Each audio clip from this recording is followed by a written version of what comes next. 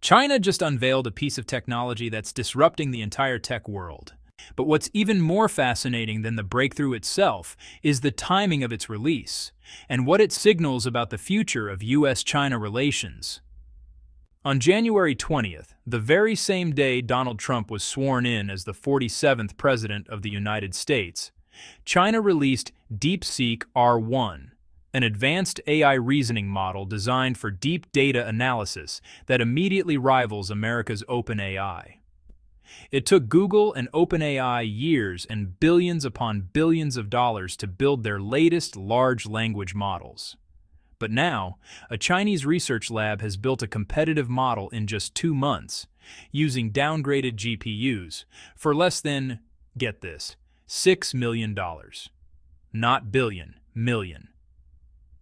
This is the biggest story emerging from China right now because it will fundamentally change the trajectory of technology around the world. But once again, I want you to focus on the timing of this announcement.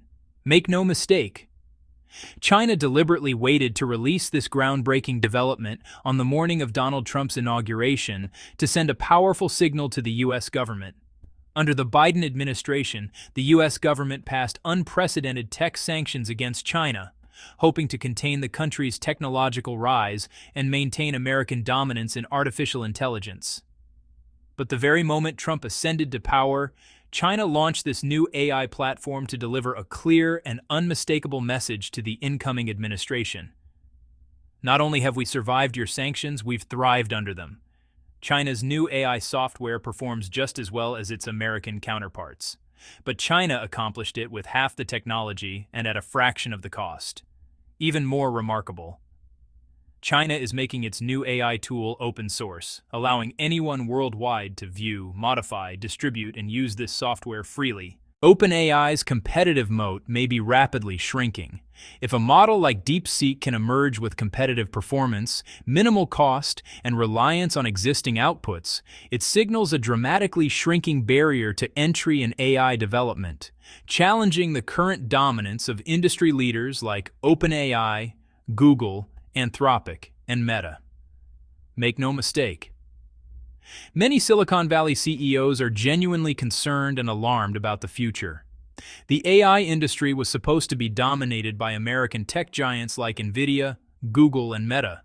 But once again, China has managed to overcome seemingly insurmountable obstacles and accomplish what many thought impossible.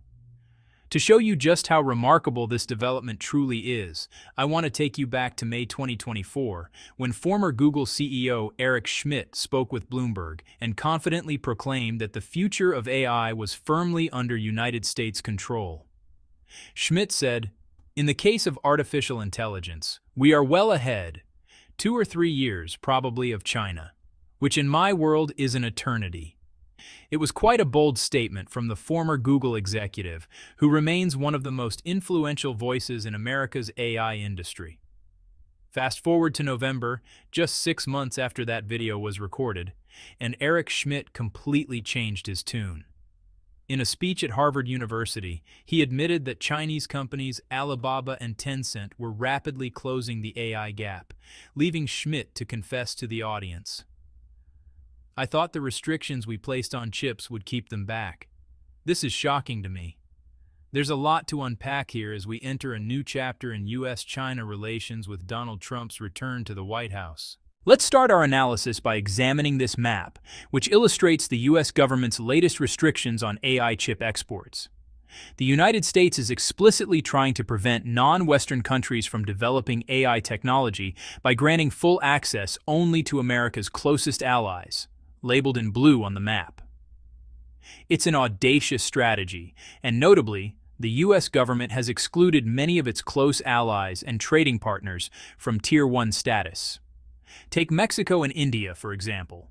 Both should be considered close American allies, yet both were assigned Tier 2 status, meaning the U.S. government wants to limit their AI development capabilities as well.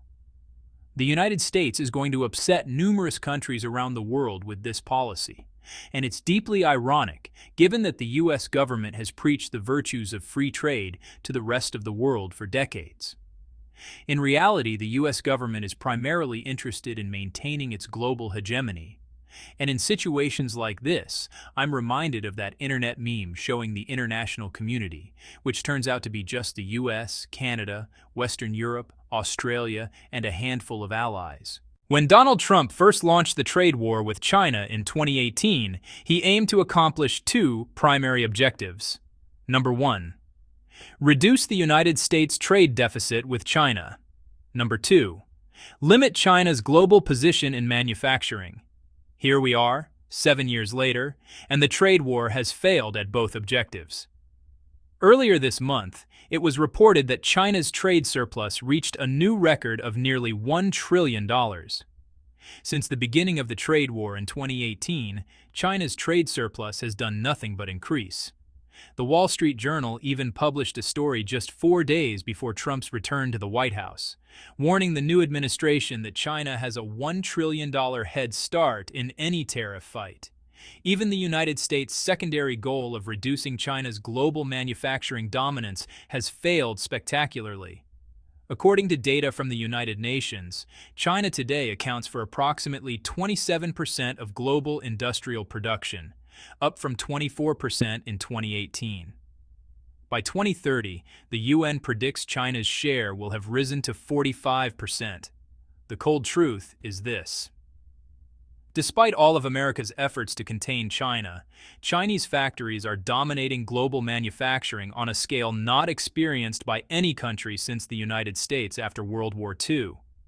Kishore Mahbubani, Singapore's former ambassador to the United Nations, recently issued a cautionary warning to Washington that the U.S. government is heading down a very dangerous path. The whole world will move towards relying on Chinese companies for a whole range of products. If the U.S. tries to decouple from Chinese companies and their global reach, the U.S. is not just decoupling from China, it is decoupling from the rest of the world too. The unintended acceleration. Donald Trump's trade war has triggered a globalization frenzy among Chinese companies. In many sectors, the majority of these firms are implementing going global strategies that would not have unfolded as rapidly without U.S. tariffs. This chart is particularly revealing. It compares the number of foreign companies operating in China to the number of Chinese companies expanding abroad. Notice how wide the gap has become. While foreign brands in China have decreased in recent years, Chinese brands are aggressively expanding overseas.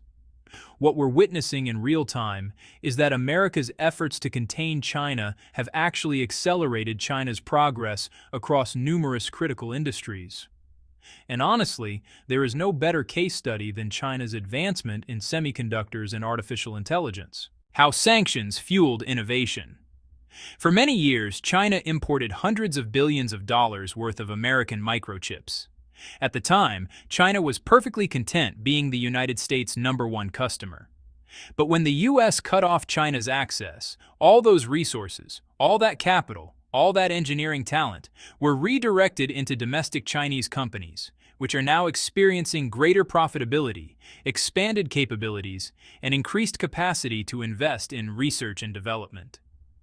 The United States essentially forced Chinese tech companies to accomplish something they didn't urgently need to achieve before. And this is how China was able to develop DeepSeek R1, the new open-source AI tool that has every Silicon Valley tech executive worried about the future. The $6 million miracle. The first reason for concern is that China has proven you don't need hundreds of billions of dollars to produce cutting-edge AI software. Tech insiders simply cannot believe how China built a rival to OpenAI in less than 2 months with a budget of only $6 million. Why the difference in price? What am I getting for $5.5 million versus $1 billion? That's the thing. You're basically getting a model that's as good as the frontier models that OpenAI and Meta have created. I cannot stress enough how significant this is for the future of America's tech industry. This internal blog post from the AI team at Meta has gone viral, and it exposes a massive problem for Mark Zuckerberg and other Silicon Valley executives. Engineers are moving frantically to dissect DeepSeek and copy anything and everything we can from it. I'm not even exaggerating. Management is worried about justifying the massive cost of our generative AI organization, How would they face leadership when every single leader of our Gene AI org is making more than what it cost to train DeepSeek v3 entirely? And we have dozens of such leaders. Never underestimate Chinese innovation. After living in China for over a decade, I've come to realize that finding solutions to extraordinarily complex problems is embedded in Chinese culture. One should never bet against China's ability to innovate. 10 years ago, Harvard Business Review was publishing articles claiming China had no capacity for genuine innovation. But fast forward to today, and we now have some of America's most prominent tech investors, like billionaire Marc Andreessen, who helped build the world's first web browser, stating that DeepSeek R1 is one of the most amazing and impressive breakthroughs I've ever seen, and as open source, a profound gift to the world. China has officially caught up. To be honest, this story goes much deeper than a breakthrough in AI development. The world is now waking up to the reality that China has officially caught up, and in some areas is overtaking the US in technology and innovation, despite America's best efforts to stop China's rise. From Stanford to MIT, China's DeepSeek R1 has become the model of choice for America's top university researchers practically overnight. And it's quite easy to see why. Independent third-party testing has shown that China's DeepSeek R1 is nearly identical in quality to the United States' OpenAI, as shown in comparative performance graphs. But what's most impressive is the price point. DeepSeek R1's output cost is literally 30 times cheaper than OpenAI. Once again, I want to share insights from famous tech billionaire Marc Andreessen, who stated, "This week may have been the most important week of the decade for two totally different reasons." Andreessen is certainly referring to the re-election of Donald Trump and China's new AI development. It's quite a bold statement to claim both events will define this decade. But in many ways, it's undeniably true. As we've demonstrated in today's analysis, DeepSeek R1 has turned the entire tech industry upside down overnight. What comes next? With Donald Trump's return to the White House, there will be enormous uncertainty regarding the future of geopolitics and world trade.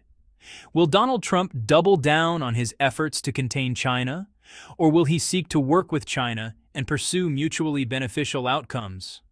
I certainly hope the US and China can find ways to cooperate, because as this MIT Technology Review article states, there can be no winners in a US-China AI arms race. Interestingly, almost half of all top AI researchers globally, some 47%, were either born or educated in China, according to industry studies. This means that if the United States wants to shape the future of artificial intelligence, it's going to have to do so by working with the Chinese, not against them. The lesson here is clear. DeepSeek R1 is more than a technological achievement. It's a stark reminder that sanctions, restrictions, and attempts to contain innovation rarely work as intended. Instead of slowing China down, US export controls accelerated Chinese self-reliance and innovation. Instead of preserving American dominance, they created a parallel AI ecosystem that may prove more cost-effective, more accessible, and ultimately more influential than what Silicon Valley has built. The question now isn't whether China can compete in artificial intelligence. The question is whether the United States can maintain its lead when a competitor has just demonstrated they can achieve comparable results at a fraction of the cost. This is the new reality, and it's unfolding faster than almost anyone predicted. If you value sharp, fact-based analysis of technology, geopolitics, and the future of global innovation, make sure to subscribe and turn on notifications, because the AI race is accelerating, and what happens next will define the technological landscape for decades to come.